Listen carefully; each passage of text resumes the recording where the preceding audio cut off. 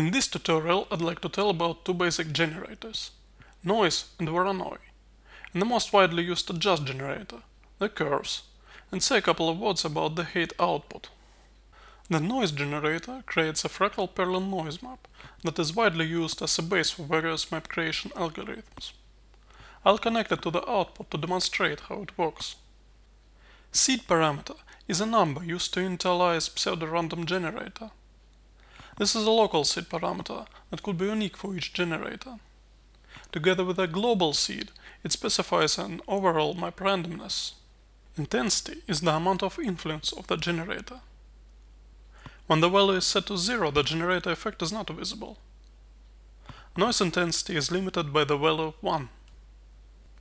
Size parameter determines the size of the biggest fractal. Lower size values result in a very homogeneous and predictable noise, while high values can create diverse noise and scenic height maps. Note that with reducing the value, intensity should be reduced too. Detail parameter determines the big and small fractal bias. The default value is 0.5.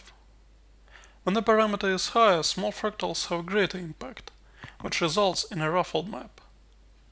When the parameter is below 0.5, small fractals are less significant than the big ones, which results in a more smooth noise. Value of 0 will remove all fractals except 1, leaving a parallel noise.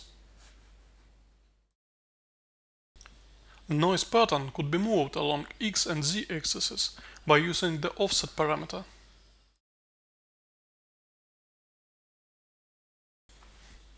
Now, when we are a bit familiar with the noise, let's create a Voronoi generator. A Voronoi map looks like a mosaic composed of irregular convex polygons. The type determines how exactly Voronoi algorithm is calculated. Flat type will create flat planes located at the different levels.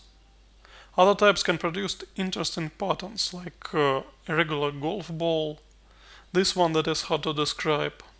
Cellular, it is the default parameter. The organic is very useful for detailization pattern. Here we can see the intensity slider, again like in the noise, but now it can be any value. The cell count determines the number of the mosaic cells, that is, the scale of the Voronoi pattern. The lower the value, the bigger the pattern is. Note that cell count should be equal to the power of 2. The uniformity determines the diversity of the cells. With the value of 1, all cells are equal, and they get more unique with the decrease of the uniformity value. The seed value determines the random pattern, just like in the noise generator. Now you may notice that these generators have not only outputs, but two input parameters. This is because these generators are additive and could be stacked together. Let me show you how. First of all, I increase the Voronoi pattern size and make it a bit more sane. And then I'll connect the noise to the height output and make it a bit more uniform.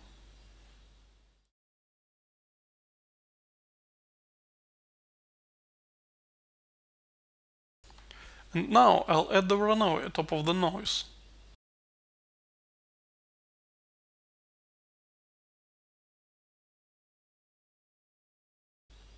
Or the noise on top of the Voronoi, it really doesn't matter.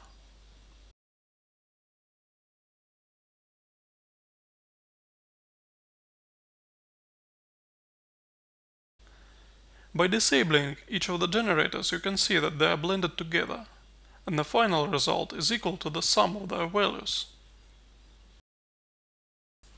Now about the curve. It's a very powerful adjust generator, and although it's a bit confusing in the beginning, especially when you haven't worked with Photoshop curves, it's easy to get used to it.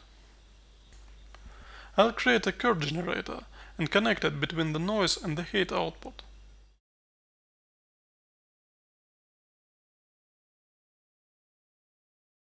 Here at the horizontal axis are the input values, and the vertical values are the outputs.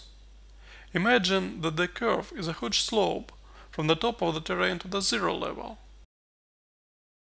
similar to this one. Now let's bend it to achieve a desired shape. The curve interface is similar to the animation curve interface in Unity.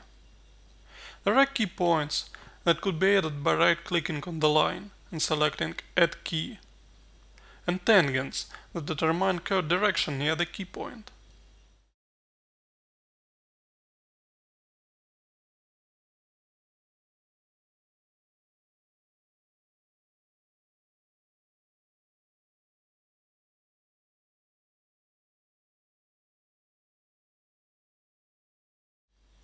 Now when we shape the curve this way, you can see that the slope is bending accordingly.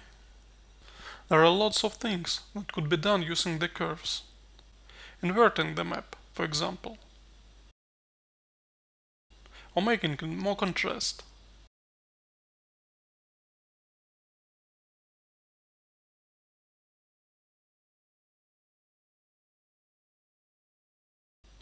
Here you can see that the map generally have only two values, zeros and the values of 1. Now, if you'll take a closer look at the terrain, especially at the ruffled one, you may notice that it has a lot of hard and clearly visible edges. It's just because of the map resolution of 512. Increasing the resolution will increase generating time. There is another way to smooth the terrain, by changing head output scale value. This parameter also affects the performance, but not as much as the increasing resolution. Now, when we achieved some initial land formation, let's paint it with textures. This is the topic of the next tutorial.